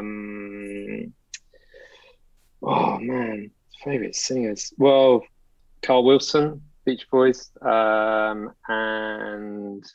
there's so many of them. Recent ones. That's crazy. No, I shouldn't. I just can't. It's just so many. I can't think of one that I would say. Oh yeah, definitely. I should go. I should go for female. I guess so. Kate Bush. Okay. So I've done a male and a female. Yeah, Kate Bush, beautiful. Okay. Hopefully this one is. Next question will be a little bit easier in terms of. I mean, it's still one of those questions. Favorite actors? I'll give you two again. Favorite actors? Woody Allen. I mean, just for cracking me up. And yeah, John Cleese as well. Right. You know, like 40 Hours, things like that. I just think we're classic at that time. Yeah. And Monty Python and stuff. Brilliant. Yeah, I mean, just in Life of Brian and things like that, he's outstanding. Yeah. He's absolutely outstanding. Yeah. Okay, who's your best friend? Who's my best friend? That's a good question. My best friend. Well, I suppose it's got to be Andy, really, through the thick and thin of it all, given someone that from since school onto what we did with the band and everything. Yeah, I suppose I just got to say Andy Bell. Okay. Who's been the biggest influence on you? Probably my uncle when he was alive back in the day. I mean, he's the guy that steered me towards music. His name was Robin Gardner. That was my dad's brother. So he sort of steered me into the music way. So he was a big influence on me. Okay. Final question. Which person in the world would you most like to meet? They'd be dead now, although they are dead for sure. But I don't know why I always wanted to meet Laurel and Hardy. Right. Okay. That's a good one. Yeah, and I'll let you away with sneaking in that as a double as well. As a two, as a double act, yeah. Great stuff. Okay, listen, thank you for answering those. Back to you, Tom. Yeah, so just staying with you a wee bit, Mark, before we go back to the magazine. You touched on it a wee bit earlier on. I was just going to ask you, going back to the early days of Ride and working with Alan McGee at Creation, how that was. It strikes me that you had a lot of freedom at the time to make music, with pressure on you. You had singles, you had EPs that were coming out, and all 4 tracks were as strong as each other, and then you had an 8-minute single. How was that working with McGee at Creation? I mean, so Alan at that time for me, and still is really just was kind of like a family in a way, sort of a kind of bit of a mad uncle, and the great thing that Alan did, which is why he was really clever. But also why he had to take some time out was he properly got to know his artists. So he sort of famously says, I sign people, not bands in that way. So, but by him doing that, it meant that he could then trust his artists to leave them alone and know that, you know, what made them tick and what he needed to do and what they needed to do. And then he also knew them, because he knew us that well, that when we were running into trouble, i.e. like when we'd burnt out our first engineer, or, you know, things would, you know, when we're like, who's going to mix this record now? And, you know, when we really needed someone to sort of step in and help, he was there, always there, and brought in great people because he was that close to the band at that time. So it was key for Ride. I mean, we already loved, you know, obviously the Valentines, House of Love, Primals as well. I mean, you know, those early bands that were connected with Creation. So as soon as McGee sort of showed interest, it was a done deal, really. I just thought Creation was the coolest sort of label. I mean, Creation and Freudy, I thought at that time were great. Like Mute were great as well, but the independents were really strong then. Yeah. I just thought McGee was just a great character, and like I say, I just had some good, really top nights with him early days, and he was very good at taking a guy that was me, which was a very sort of naive, stupid sort of pretty boy art student kind of guy that thought he knew it all or whatever, but I really didn't. But he really educated me with a lot of music and really helped sort of mold me into a guy that was going to be good to be fronting a great band that Ride was at that, you know, then as well. So yeah, I mean, there's a big Creation, massive in a way, and why, you know, they were great because they, like I said, they let us do our thing. I mean, we just wouldn't have worked on a major, or where if we were with a label where people were kind of coming in saying, no, you can't put penguins on your cover, you need to do, you know, It just wouldn't have worked. I mean, that was the thing as well, obviously, because you had those great record covers that had flowers on it, and that, like, it wasn't the band weren't featured. There was no photographs of you on the record sleeves. Or... No, we like to keep it pretty ambiguous at that time, and we put the song titles in circles so that people couldn't really work out what the A side was. I mean, probably because we couldn't work it out, but also, and to be honest, that's to a label, that's an absolute nightmare. I mean, that's like marketing and all that stuff. That's a total nightmare for a label, because it's like, that's the worst thing to do, really, because they need to know what you're focusing, what single, and they were great with it. You know, they really were. And we kind of created our own environment through doing that. We were not playing any sort of commercial games whatsoever. In fact, doing everything against that and not helping ourselves in that way at all. But as a result, I think people, you know, got into the band and believed in the spirit of it and the environment of it as well. It kind of felt authentic in that way, because it was. And like I say, and Creation let us be us and those people. And yeah, of course we made mistakes, and you know, we learned from that. But you know, you need a label that's going to let you do that. And again, with Oxford United, you felt indie, and then when you start to end up on top of the pops, and and then like Oxford end up at Wembley, it feels even better, because you're just feeling that you're doing it on your own terms. You know, we didn't play any games to do that. It was just purely, we just felt we weren't really right to be there either, in a way, which again just feel like complete outsiders. But we were always surrounded by Scots at that time. Yeah, Creation was really, it's a strong Scottish thing going on there. And again, McGee was definitely on the charge at that point, and we were, like I say, an early band for him that kind of got in the charts for Creation, and sort of helped set them on their way as well. I think his bookie effectively poached you from someone else. Someone else played them. He did. Demo and... Yeah, because we'd got Warner Brothers were courting us at that time, or taking us out for the odd dinner, and they were helping us to sort of get our first single made. But I remember Callie, his name was Callie. He was a great guy as well. And we really liked those people, but we just were not sure about the bigger labels that were around them, like Warner Brothers and stuff. So, but I think Jim Reed or someone maybe had alerted Alan to, about Ride, is what we'd heard. And then I think McGee had spoken to Callie, and Callie made the fatal mistake saying, "I'm going to sign this band Ride, who are great," rather than "I've signed them." And at that point, McGee then we were playing with the Soup Dragons.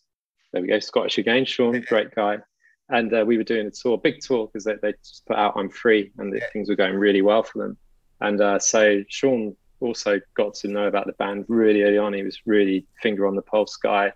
And we were really noisy and pretty nuts then, and he loved it. So Sean was like, "Right, you guys come and support us. We're doing this big tour." And so that was the tour then that McGee literally just kind of, he just kind of came from one show to another. And you're right, he poached us basically. But although none of us never even understood what he was talking about after the shows, because the Scottish accent was so strong. We kind of felt he really likes the band. I think he wants to do this. And to be honest, he didn't have to say anything, because the roster and the people that he'd got on his label just spoke, volumes for him anyway. So it was a no-brainer for us that it was Creation. Yeah. That's it.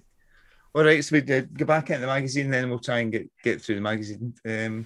So we want to mix mailbag. The star letter is Facts Chairman Can't Ignore. And it says, Oxford United, Wimbledon and Wigan Athletic are three of the more recent additions to the Football League, and all have proved their worth. Fact, following their second and third division title triumphs, Oxford reached the Milk Cup final in their first season in Division 1. And the letter goes on to talk about how well Wimbledon and Wigan have done as well. And then who knows then where the likes of Altrincham and Telford would be now if they'd replaced some of the dead wood in Division 4. Yeah, wow. Yeah, exactly. And then there's Gary Lineker on there as well. Again, I can't quite see the text, but what's he up to there? So that's a letter that's came in from William Heselton of Worthing with here's my football top 10, and number 1 was Super Trooper Gary Lineker. It's a bit tenuous. Number 4 was a kind of Magic Zico. Wow. You find the letters there, Andy? Yeah, so it was from Andrew Johnson of Scarborough, writes in, I'd like to congratulate Katie Dixon on her nice little earner. I noticed that she got the Tenor award for the letter about Steve Perryman and Match, and also received the Star Letter award and a similar reward from a rival soccer magazine. So she's obviously written into Match and Shoot at the same time with the same letter, got them both printed and won the £10 prize in both of them. So well done to her. Yeah, well done. Yeah, clever. Yeah. The other one was it's how long. So this is from Alex Fine, I think, it's from Stourbridge, and he says, how can John Robertson of Hearts be Scotland's hottest property, as claimed in Match, when his marks in the match facts each week suggest he is off form? And basically, Match's response to that is that the correspondents are typically Scottish and giving tight responses, tight numbers for that. So, yeah, there we go. That's the two that I picked out from there. Over the page then. So Match Superstore. So lots of adverts there for programs. Did you collect programs, Mark? Did you get a program of the game? And... I did. Well, I didn't have to, because my dad always bought programs, and we had piles of Oxford United ones which went back for years. And actually, in the end, there was a guy called Martin Brzezinski who wrote the sort of history of Oxford United, quite a big book. Sounds funny, big book. It was, but very. He went into everything. So he actually, my dad, I remember the attic was just full of programs were everywhere, and I used to go through them a lot, and it's great. And he always used to write the scores on the back, and subs. So it was always that's with his fountain pen or whatever. So in the end, I remember that Martin Brzezinski kind of came, and my dad passed them all on to Martin, who wrote this Oxford United book. So probably a good home to go to. And I think Martin still has them. And I did used to buy the odd program as well. But like I say, most of the time I knew my dad would always got them covered. I used to like buying the away programs when I went to the away games, and I'd kind of give them to my dad anyway. So yeah, but yeah, programs, that's quite a thing. Yeah, it's good.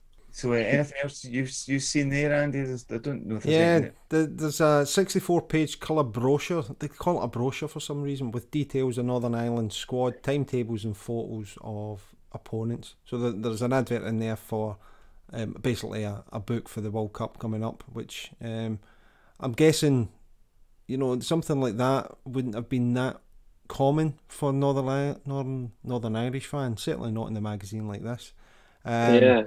Yeah. There's a greetings section there which I quite like. The first one says happy birthday to Paquito, and from love from mum and dad, and he's a Man United supporter. And then the next one is probably the most Man United name I've ever seen. His name's Carrington Neville. That's his name, and that's somebody else. He's getting wished a happy birthday from mummy. Carrington Neville, yeah, that's great. That's very Man U, isn't it? Yeah, well ahead of Neville brothers. Yeah, ahead of its time. Yeah. So, wow. So the next 4 pages after that are World Cup Warriors. This is Mexico '86, and there's a feature on Belgium, and then a feature on Morocco. Belgium first of all. So there's I can't recognise any of those guys. Belgian team group. What do you reckon of that strip there? That white shirt with the red and yellow band across the middle, the red diamonds. Not great, is it? I mean, it's all right. I don't know. It's kind of it's a bit postmodern-y, sort of quite nice colours. But yeah, Belgium. I don't know. I think of Belgium in the sort of red shirts, really. But yeah, it's all right. I think they had a red equivalent of this. Yeah, but right. I think that's right, with the yellow. Yeah, maybe the diamond. Yeah, it's not bad. I think what you mentioned there is, I think the colours make it work. I think that wouldn't happen. Wouldn't work for many other different colours, I don't think. No. But that Belgium, that goalkeeper top for me is a classic, absolute classic goalkeeper top. Yeah, this is a two-tone diagonal blue and light blue stripes. They seem to be everywhere, and I remember if anyone was going to buy a goalie kit, it would be like that, and they'd also have the big Sondico gloves, the big grippy gloves as well. He's got it right there. Yeah, totally. But another case of the goalkeeper being possibly the smallest player in the team. Yeah, that's not quite right, is it? He does, doesn't he? It does look short. I mean, he's trying to gain a few inches with that perm as well, but it's not really coming off. I'm not even going to attempt the Morocco squad to start looking at the Morocco team. Well, the goalkeeper is the total opposite in this one. Yeah, he's by far looking pretty tall. Yeah. Or it looks like they're on a slope or something. What's going on there? Yeah. I know. A bit disorganised, that team. It is a bit. They do look a bit. Even the team looks a little bit shambolic. He's not even one of the guys. Not even looking at the pitch. The other one looks like he's just smoked a big one at the front row. I mean, interestingly, they don't even have a badge on their kit. Oh God, I hate to say it as well, but the trainer guy in the back by the goal, it's a little bit like the Yorkshire Ripper. Jesus. Yeah, him as well. Yeah. Bloody hell. But the saving grace of this team photo is obviously the greatest football of all time. The Adidas Tango. Yeah. Oh, there we go. Yeah. Yeah, without doubt.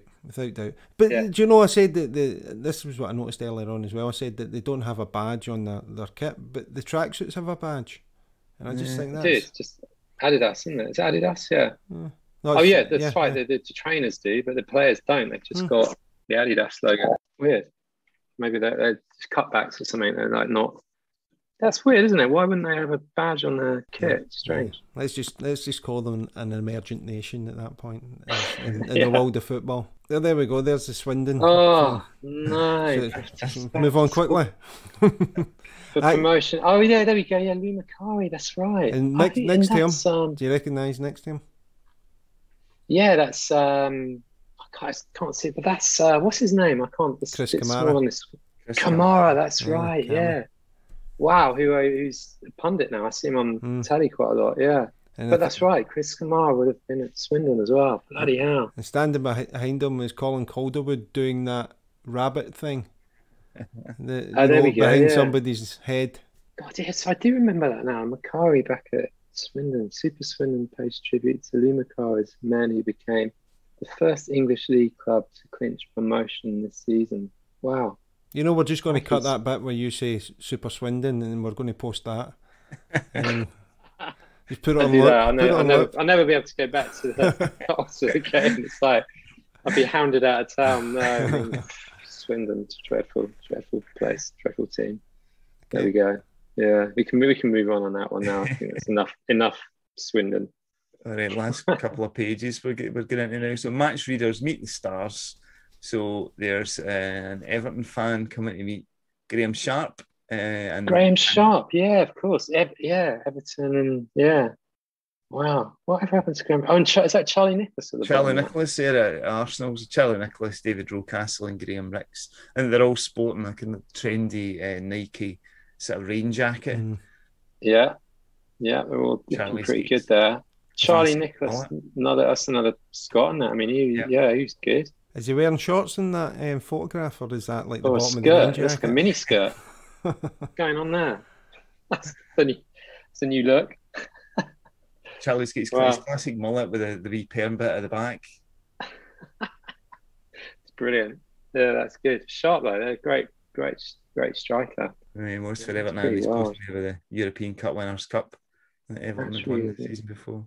Brilliant. So there's match facts there. I don't know if you've seen any. I never really pulled out any interesting results from the match. There was one game that I picked out, and it was from the 16th of April 1986, and it was Division 2, I think.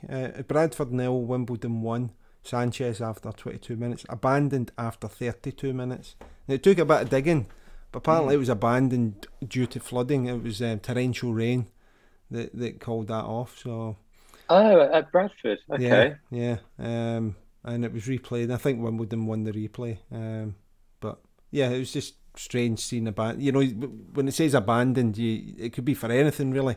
So that this would have been, I guess, at Odsal. I think they were playing at Odsal Rugby Stadium at this point. Right. Okay. Because of the fire. Yeah. Wow. Yeah. Again, that was another one that sticks in your brain, sort of. Where you're just like, what? How can that happen at a ground? Yeah. But of course, you don't even think about it. Yeah.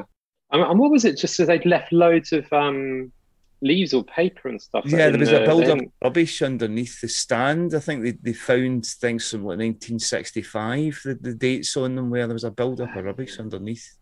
And the theory was that there was a dropped cigarette in the stand.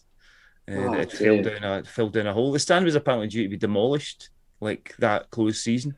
So it only had a few more hours to go and it was getting pulled down. Just horrendous, yeah. Wow, yeah. I mean, that's right. That was, yeah, not around that time. Yeah, another one that stuck in the head. Yeah, for the wrong reasons. Yeah. Wow, match facts. Look at that. All right, so I think we're just going to the last page now. It's a picture of Tony Gale of West Ham and what I think is a really nice West Ham kit. Nice. Yep. Yeah, they got the cut in the side of the shorts. Nicely done there. Remember that. Remember those big old snips that snip out. Yeah. But that's a good look. Good kit. Proper. Yeah. But yeah, a nice kit. That white shirt with the Avco. I had a few mates at school, a couple of mates who were big West Ham fans as well. And in fairness, his family were all West Ham kind of guys that originally came from East London into Oxford. So Paddy, his name was Paddy Curtin, good pal at school. So always sort of respected West Ham, and I was kind of also aware that it was quite a tough and rough sort of club as well. Fans were you don't mess with West Ham a lot. So yeah, I mean, and again, I sort of see West Ham as a sort of, proper club again. Yeah. Yeah, and actually we always had good matches against West Ham in the day, and even carrying on, sort of even to more recently, I think it's always really good games with West Ham. Lots of West Ham. It's been some great games over the years. There we go. Did great this season. Bloody hell. All right, let's go to the end of the magazine. That's great. A charity partner this season is the West Dunbartonshire Community Food Share. This is a charitable organisation that provides various services and support to the local community, including the following: a school uniform bank, school holiday brunch bags, food provisions, Christmas toy bank, cooking and growing lessons, and a baby bank. They provide essential support to the local community in supporting individuals and families, and we will be looking to support them in any way we can through the podcast. This will include drives for donations of food, money and support in the form of volunteers. We will also be raising awareness of the group to highlight the work that they do, but also to ensure that families and individuals who can benefit from the group are aware of these vital services. You can follow them on the West Dunbartonshire Community Food Share group on Facebook or West Dunbartonshire Community Food Share.co.uk for the website, and that's West Dunbartonshire with an N. You can also donate through our Just Giving page for the charity at justgiving.com/fundraising/shoot the breeze, one word. Also keep an eye on our Twitter accounts at shoottb_podcast and at Scott's Footy Cards for updates and news on our charity partner. We'd like to say a special thank you to Pete Wiley of the Mighty Wah for the use of the Story of the Blues in the music for our show. You can catch up with Pete on petewiley.co.uk, where you can check out the details of upcoming gigs and new music. We'd also like to thank our producer Diane Jardin for her great work and support on the podcast. Please check out transmissionroom.co.uk, where you can book music recording and rehearsal facilities in Clydebank. Right, and can you tell us a wee bit about your studio, Martin? Some of the bands that you're working with. Yeah, so recently, the most recent band I had in on, I love them, is the Go Express. That was my first sort of session after lockdown. So actually, I mixed a couple of singles of theirs, which Lamach had put them into Abbey Road, and it was kind of like ones to watch, kind of a band like that. And they're Burnley but Manchester based now, so they've all got the Mad for It Manchester thing, and brilliant. I mean, they've got just a great gang of lads and just great vibey people to have around, and great singer, great writer. All the band's great, so it's funny they just keep coming out of Manchester in that way. But I think, yeah, that was great. It was great working with those, and I've just finished. I did a session with them here. We recorded 3 tracks, and I've just got the 3rd track to mix.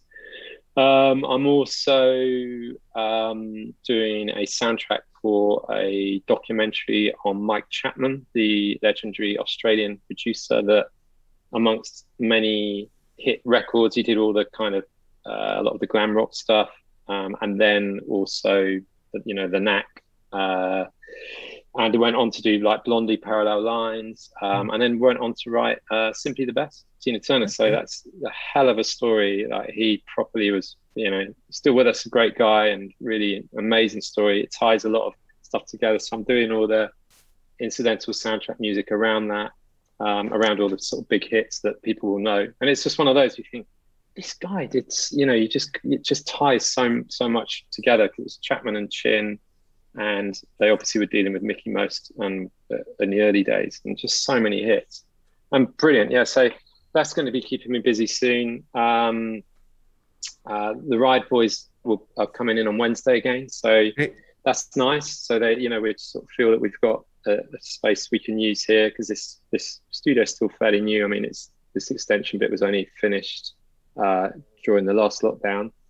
So so you're just going to see what happens, or have you got plans to record? Yeah, they came in before, after the Go Express session. Then the Ride guys came in, and we just had a couple of weeks just to sort of reconvene and just kind of start a game, really, wipe the slate clean, and it felt good, just jam around a bit, and just I given so much time that we spent apart, and with the whole lockdown thing, it's just nice just to sort of start to get to know each other again, and sort of think, just feel that we've got some time in a way now to kind of, and a space where we can just mess around a bit, really, and see what comes of that, in the same way that we did when we sort of started. So yeah, we'll see. So that feels pretty good. Other bands in, I've got Magic Seas. I just worked with a local lad called Tom Webber, who's great, sort of quite Dylan-y.